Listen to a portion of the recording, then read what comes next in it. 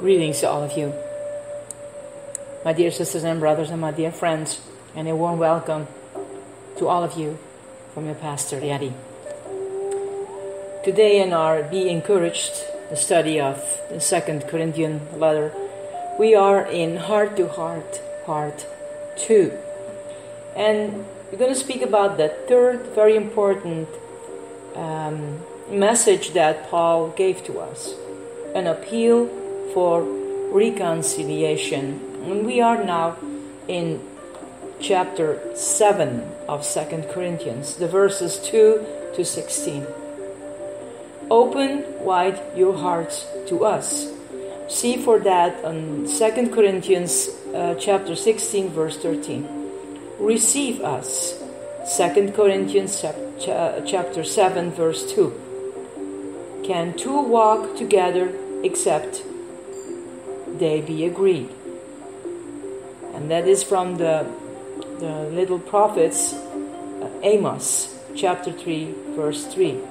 If the Corinthians would only cleanse their lives and their church fellowship, God would receive them. 2 Corinthians 6:17. And they could again have close fellowship with Paul. The emphasis in this section is on the way God encouraged Paul after he had experienced such a great trials in Asia and Troas.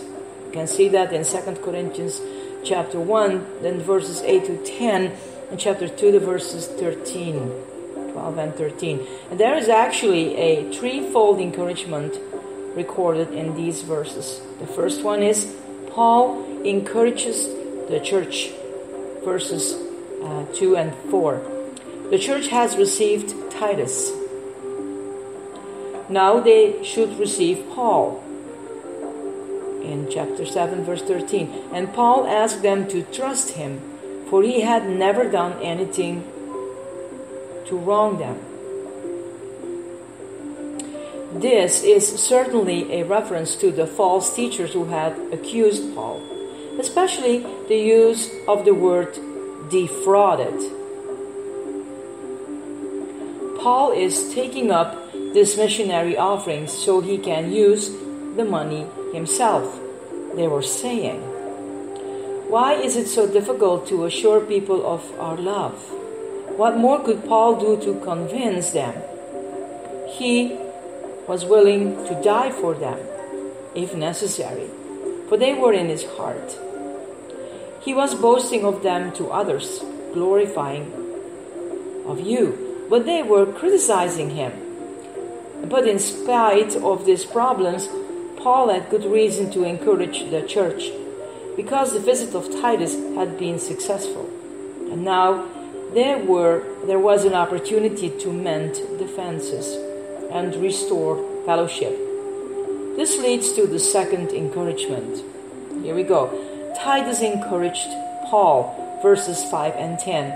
The first encouragement Paul received was the coming of Titus after they had been separated from each other. It was not easy to communicate or travel in those days, and Paul had to depend on the providence of God for these plans to work out regarding the visit of Titus to Corinth. Even with our modern means of transportation and communication, we still need to depend on God's providence. And sometimes we forget that. It's not our plans. It is God. He's the one who makes our plans.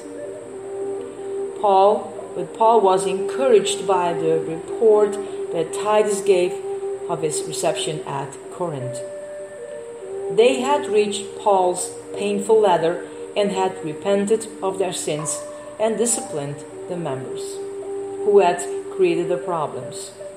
It is unfortunate that the King James Version translated two different Greek words as repent, for they have different meanings. The word repent in 2 Corinthians 7:8 means regret, and repented in 2 Corinthians 7 verse 10 means to be regretted. two different meanings. Paul had written them a stern letter and then had regretted it. But the letter achieved its purpose and the Corinthians repented. And this made Paul rejoice. Their repentance was not merely a passing regret, it was a true godly sorrow for sin. Godly sorrow brings repentance that leads to salvation and leaves no regret. But worldly sorrows brings death. 2 Corinthians, and this is the NIV translation, 7 verse 10. The difference is seen in Judas and Peter. Judas repented himself, was full of regret, and went and committed suicide. While Paul wept and repented, when Peter wept and repented of his fall. You can read that in Matthew 26 verse 75 and 27 verse 5. Do Christians need to repent? Jesus said that we do. Luke 17 verse 3 and 4. And Paul agreed with him. 4 of the 7 churches of Asia Minor listed in Revelations 2 and 3 were commanded to repent. To repent simply means to change one's mind, and disobedient Christians need to repent, not in order to be saved, but in order to restore their close fellowship with God. I'm going to repeat it. Do Christians need to repent? Jesus said that we do, and Paul agreed with him. For of the 7 churches of Asia Minor, listed in Revelation 2 and 3, were commanded to repent. To repent simply means to change one's mind, and disobedient Christians need to repent. For what? Not in order to be saved, but in order to restore their close fellowship with God. And then the third one, the Corinthians encouraged Titus, verses 11 and 16. They went to great lengths to do the will of God. First of all, they received Titus and refreshed him by their fellowship. They rejoiced his heart as they proved to be all that Paul boasted that they were. They accepted this message from Paul and acted on it. In 2 Corinthians 7:11, Paul spelled out their handling of the matter of discipline. For behold, what earnestness this very thing, this godly sorrow, has produced in you.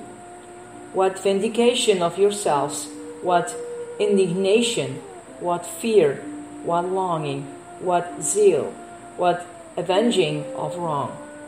In everything you demonstrated yourself to be innocent in the matter. Paul was encouraged with Titus told him of the way they repented and showed concern and zeal to do what was right. Paul assured them that the purpose of this letter was not only to rebuke the offender and help the offended, but to prove his love for the church. Paul had suffered a great deal because of this situation, but the suffering was worth it all now that the problem was solved. One of the most difficult things to rebuild a scattered relationship. This Paul tried to do in 2 Corinthians, and especially in chapters 6 and 7.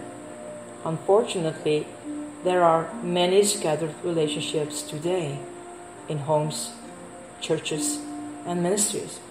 And they can be repaired and strengthened only when people face problems honestly, deal with them biblically and lovingly, and seek to get right with God. As you and I examine our own lives, we must determine to be a part of the answer and not a part of the problem. We must show appreciation, practice separation, and encourage reconciliation if God is to use us to restore broken relationships.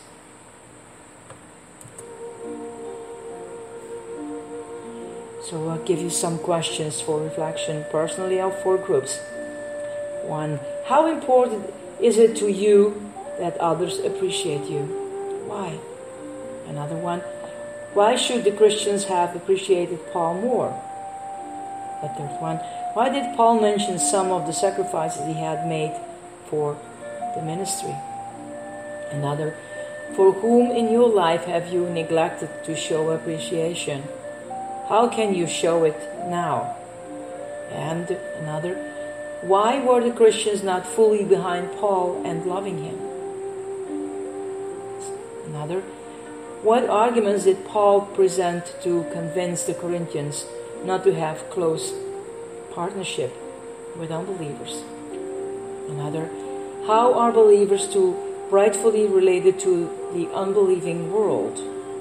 Another, how can we be perfecting holiness in the fear of God?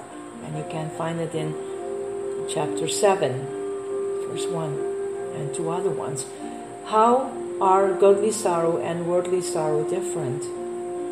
What determines which type of sorrow a person has? The last one.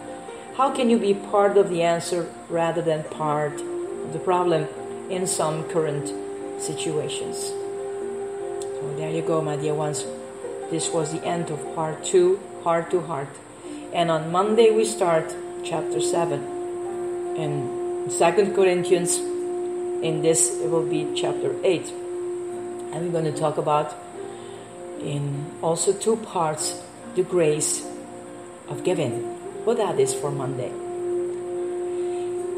I wish you all a very wonderful weekend.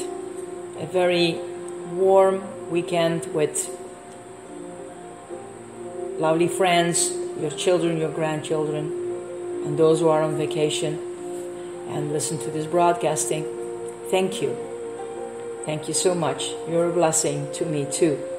So have a good one to all of you. This is your Pastor Yeti. And remember, God loves you.